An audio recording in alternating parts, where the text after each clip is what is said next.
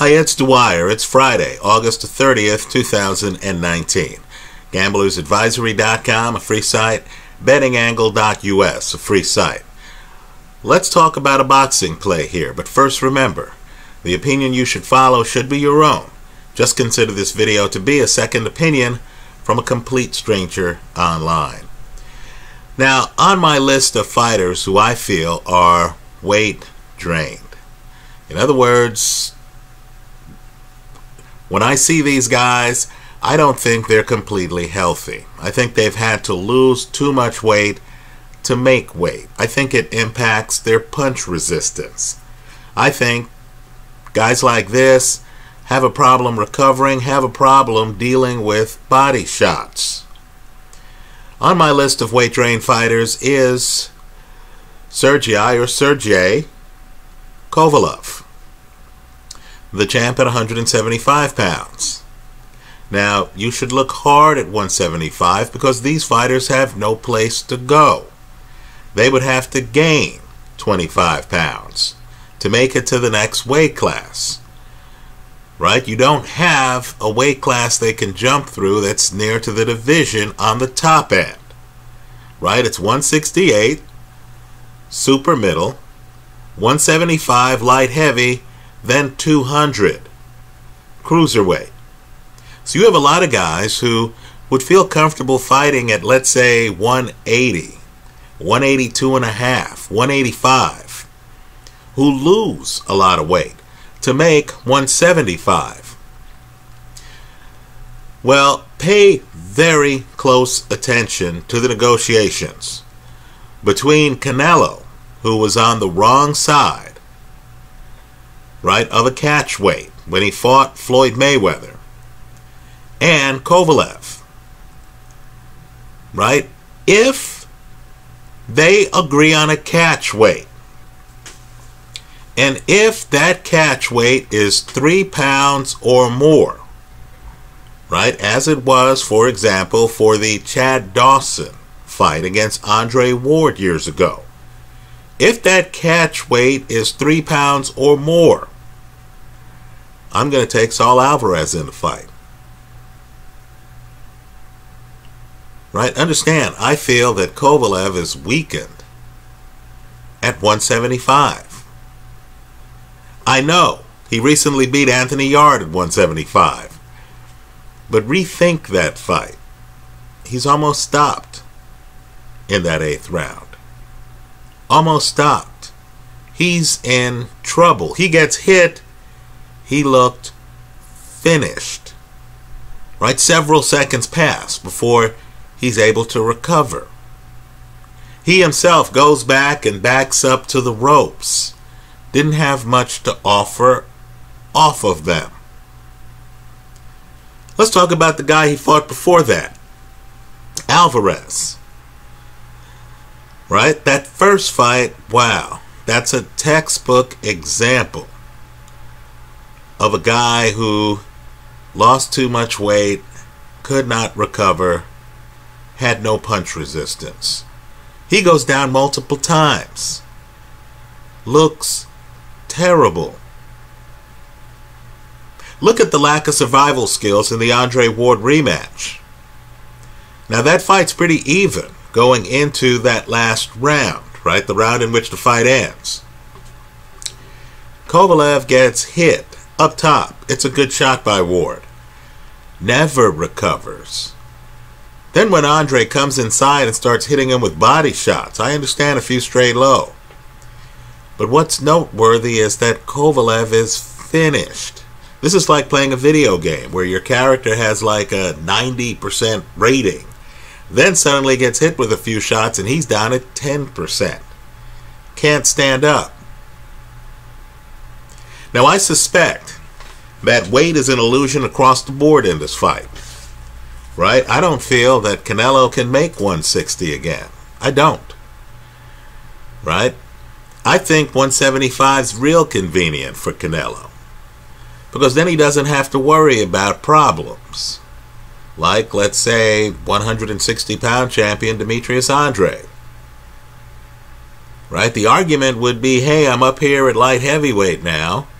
I took on a big challenge, a bigger man. I'm not going back down to 160.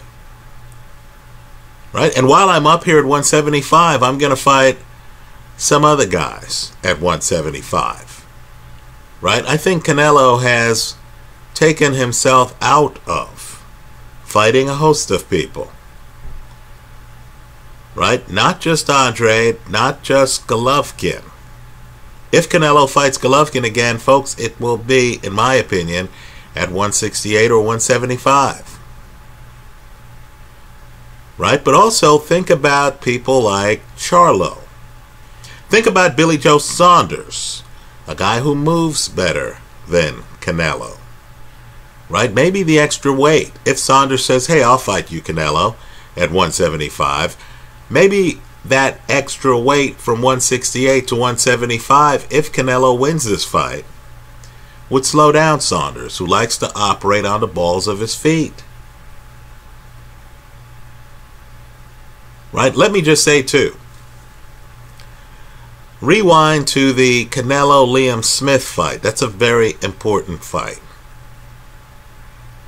Right? Canelo hit Smith with so many body shots that I do not recommend eating food right before watching that fight.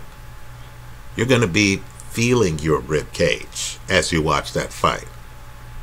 Canelo's one of boxing's best body punchers. Right? Revisit the Rocky Fielding fight. Canelo's just going to the guy's body, taking him out. If he gets Kovalev to lose 3 pounds or more, in order for Kovalev to take this fight, you're going to have a shell of Kovalev who can't handle body shots as it is against a murderous body puncher. Absolutely murderous body puncher. Understand, Canelo has always been one of boxing's hardest punchers pound for pound. He has boxing skills. Right? But I think the fact that he looks like Richie from the Happy Days series on TV years ago, the fact that he looks like a pleasant guy, the fact that he has cultivated a very pleasant personality. Right? You watch these shows preceding Canelo fights where he's on a plane, the Maverick Carter show, where he's on a plane and he's singing and stuff like that, and he's soft-spoken. Right? I think we overlook the lion in him. Right? The guy who's hardcore. The guy who you notice at things like the weigh-in for Danny Jacobs, where he looks at Jacobs, doesn't get the response he wants, so then he headbutts Jacobs. Right? Canelo's not going to be intimidated fighting Kovalev. Understand, Kovalev is not going to be able to land his jab with any kind of regularity. Canelo is just too good with upper body movement. Understand, Canelo's going to feel that if he hits Kovalev in the body, if he fights the same fight that he fought against Liam Smith, Kovalev is going to wilt. Right? Erislandy Lara, who has a big fight himself coming up, ironically against Canelo's brother, was saying that Kovalev might be too big for Canelo. Which Kovalev is that? The one at 175 who's already weight trained? Or the one who might be forced through a catch weight to come in lighter than that? Folks, every pound counts. How do we know? If every pound didn't count, then fighters like Floyd Mayweather wouldn't be asking Canelo to come in 2 pounds below the welterweight limit for their fight. Right? What's that about? Right? Understand, when these guys negotiate, they literally are in there negotiating over each pound. Right? You know each pound matters in boxing. Because when you have a weigh-in, they don't say, oh, this welterweight champ is just 1 or 2 pounds over. We'll overlook it. That's not the way the rules operate. Let me just say, too, you remember Chad Dawson's lack of punch resistance when he fought Andre Ward. Right? Ward at the time wasn't known as a big puncher. Right? Carl Froch went the distance with Ward. Chad Dawson, the light heavyweight champ, wasn't able to. Right? You lose weight before a fight. You lose too much weight to meet the catchweight language in a contract. Then when you gain it back, maybe you look healthy. That's not always the case. Understand, rehydration is such a big issue in sports that Danny Jacobs agreed to pay a penalty rather than satisfy the rehydration clause. The second weigh-in clause in his deal to fight Canelo. He paid a substantial penalty. Google it. Right? Let me also say, too, I was shocked privately that Canelo was able to make weight for the Danny Jacobs fight. Shocked. Right? Let's remember that when Canelo fought Julio Cesar Chavez Jr., that was at a catchweight. Now that fight was a while ago, but yet Canelo fought that fight weighing what, 164? By the way, you saw in that fight, and I know, Chavez Jr. went the distance. Courageous performance. Got beaten up, but went the distance. But you saw that Chavez Jr. had absolutely no power in that fight. You knew early watching that fight that Chavez Jr. just wasn't himself. He was flat. Let's also talk about where they are in their careers. Now, I think all of us realize that if Saul Alvarez walks away from the sport here, he's a Hall of Famer.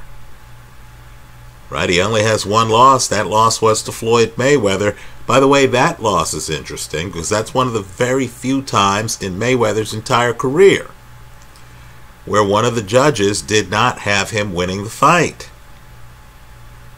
Right? So even that loss is something Canelo can hold his head high on, especially since the consensus view was that Mayweather was a vet and that Saul Alvarez was the inexperienced, untested, unbeaten guy in that fight.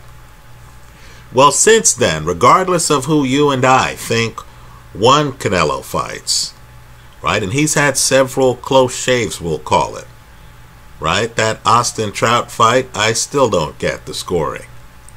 The Erislandy Lara fight, come on now. Even the Cotto fight, I'm not sure of the scoring, nor was Freddie Roach, who's been in the corner of a few guys in championship fights, nor Miguel Cotto, who himself is a future Hall of Famer. Right? And of course you have both Golovkin fights. What I want to say to the people here is, you know, old timers used to tell me all the time, if you count the body shots, looking at that Hagler-Leonard fight, well, Hagler clearly wins the fight. That's if you key on the body shots. Right? Now, I was a Ray Leonard fan back in the day. I decided to rewatch the fight, looking at the body shots. After a while, I said, you know, I'm going to turn this off because I saw the point. Certain rounds that in the moment you thought Ray Leonard won, when you started looking at Hagler's body work, you started to say, wow, that, you know, he was going to the body, wasn't he? Well, if you look at the rematch, the one Canelo officially won against Golovkin, and if you key on the jabs, folks, I mean, that fight's not even a tie. Golovkin won that fight. At a minimum, that fight is controversial. Right? We don't consider Golovkin to be a jabber. Right? But there he is popping Canelo with a lot of jabs. So I know the Canelo people will say, Well, what about the body shots? And I'll agree, Canelo lands some great body shots. I believe there were a couple of times in that fight, if you look closely, where Golovkin looks like he does a little dance after a body shot. But I'll say the body shots pale in comparison to the jabs. Well, let me just say this. Canelo can walk away from the sport at any time he wants. He's been that dominant. Officially, his only loss is to Mayweather. Officially, he beat Lara. He beat Trout. He beat Cotto. He was the middleweight champion. He got a draw with Golovkin. Then he beats Golovkin. Understand, let's take a step back. Whether or not you think he won either Golovkin fight, the bottom line is he fought Golovkin twice. He went the distance with Golovkin twice. That by itself is an accomplishment. Let's face it too. Rocky Fielding is not on the Mount Rushmore of great super middleweight champions. But Canelo stopped Rocky Fielding. Understand how that'll look in the history books. Then he drops back down. He faces Danny Jacobs. He legitimately beats Danny Jacobs. Legitimately. Eddie Hearn thought Jacobs was going to win that fight. Right? I thought Jacobs was going to win that fight. Didn't happen. Canelo beat him. So Canelo is a very successful guy who's still in his 20s, who quite frankly has already distinguished himself in the sport. He's hit almost emeritus status at this point. Right? We'll save true emeritus status for the Manny Pacquiaos of the world, guys with even more years of boxing than Canelo. But understand, Kovalev is in a different place entirely, isn't he? This is a guy in his mid-30s who, in my opinion, has trouble making weight. Now, since we're talking about light heavyweights, let's just be blunt here. How many more years does Kovalev have in the sport? Right, folks, you've seen him literally just get roughed up in a fight, that first Alvarez fight. Eleider Alvarez, right, roughs him up. You've seen him get hit in the body and be so confused he starts sitting on a rope. That's the rematch of the Andre Ward series. Right? You see him against Anthony Yarde, his most recent fight. He gets hit, folks. He's in bad shape to the point where his own cornerman, Buddy McGirt, tells him, you keep getting hit like that, and I'm going to stop the fight. Now, at some point,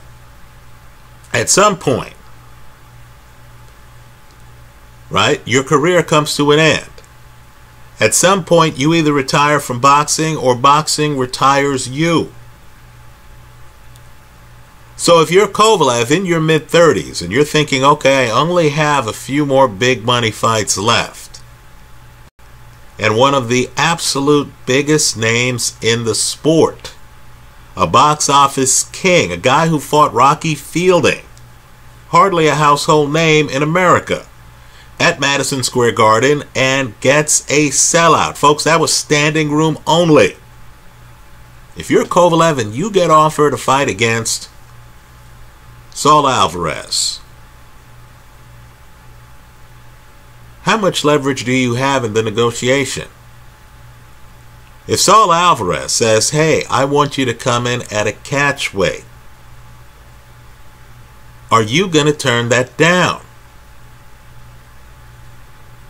Aren't you thinking, hey, let me get some big paydays and then graciously leave the stage? Isn't that what you're thinking if you're Kovalev? Kovalev realizes guys like Bernard Hopkins, they're outliers. Folks, this isn't the heavyweight division. This is light heavy. You don't have guys like Luis Ortiz and Vladimir Klitschko and Tony Thompson, an old guard who's still viable on a world stage. Alexander Povetkin, you don't have that at light heavy. You don't. So if you're Kovalev, you're just looking at the calendar and you understand, I don't have that much time left. If the Canelo people, who are tough, very tough negotiators, right? Just hearing that Danny Jacobs had to weigh in a second time and chose not to tells you that the Canelo people put some clauses in the contract that favor their fighter. So if the Canelo people say, hey, look, we want to fight for your title, but we want you to come in at a catch weight, 3 or more pounds below 175. Kovalev can even know that he's going to have problems making that weight. But if you're Kovalev and they offer you enough money, and I'm guessing this fight's not going to be in Kovalev's backyard. I'm guessing it's going to be Vegas, Staples, New York City. You know, it's going to be in some big boxing mecca. Right? If you're Kovalev, do you have the leverage in the negotiations to turn down that offer? I don't think you do. So what I think might happen, and we'll see how the negotiation turns out. Maybe Canelo's going to be badass and say, look, nah, I'm not fighting for the 175 title at any weight other than 175. If he takes that attitude, I'll tip my hat to him. He'll be even more of a Hall of Famer. But understand, whether he takes that attitude or not, he's a Hall of Famer. So he's not risking much taking a different attitude. Right? His attitude might be, hey, other guys, Floyd Mayweather, for example, who calls himself TBE, used a catch weight that may have hurt me in that fight against me. Right? Andre Ward, future Hall of Famer, retires unbeaten, used the catch weight when he first fought for the light heavyweight title. Right? Canelo has political cover to say, I want a catch weight. Just like Floyd and just like Andre, two of the dominant fighters of this era. If Canelo shows up and says, look, man, my last fight was at middleweight, which it was. I'm here gaining 2 weight classes, which he is. Let's make the playing field a little bit more even. I want you to agree to a catch weight of 3 or more pounds. If Canelo makes that demand, I don't think Kovalev's in a position to say no. I don't think Kovalev's made the money Canelo has made in the past. I think Kovalev's acutely aware of the fact that Canelo could pivot and fight a lot of other guys and make big money. Right? His deal with the Zone pays. If Canelo said to the Zone, hey, I want to fight Callum Smith, I think the Zone would say, sounds good to us. Right? I want to fight Chris Eubank. Sounds good to us. So I believe fully that Kovalev might be forced into agreeing to a catch weight. And if he does, folks, you're not going to have Kovalev fighting Canelo. You're going to have the ghost of Kovalev fighting Canelo. Right? He might look like Julio Cesar Chavez Jr. looked when he fought Canelo. Revisit that fight. He's a shell of himself. If Kovalev agrees to a catch weight of 3 pounds or more, I'll be running to the casino to bet on the middleweight champion. Right? I think many in the public are going to be saying, oh, Canelo is too big for him. Just like I myself argued years ago, before a fight in which Manny Pacquiao took on Oscar De La Hoya, who was contractually obligated to come in the ring at a certain weight. Right? Oscar wasn't allowed to rehydrate for that fight. Folks, it showed. Didn't it? Right? Understand too, the catch weight can take several forms.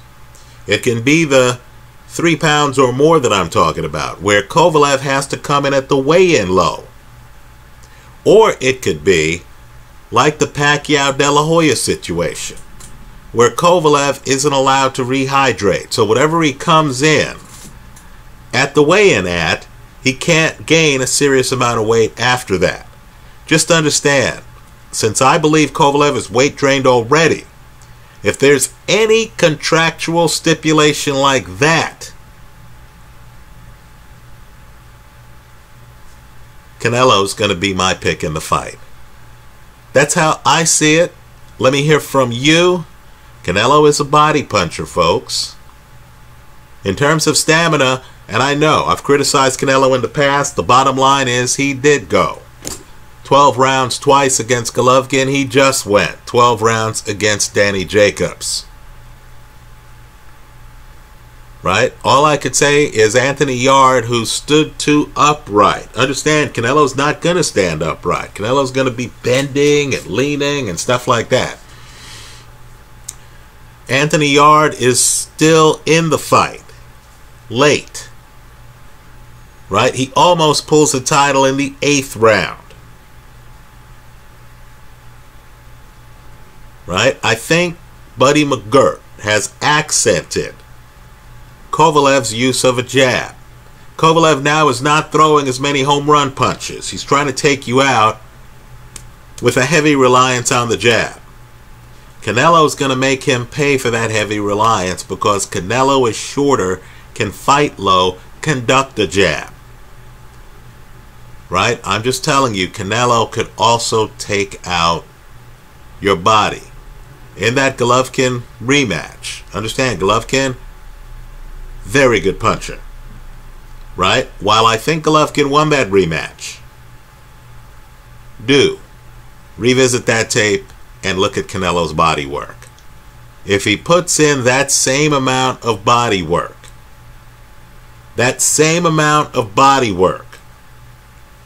on Kovalev, he might just chop down the tree.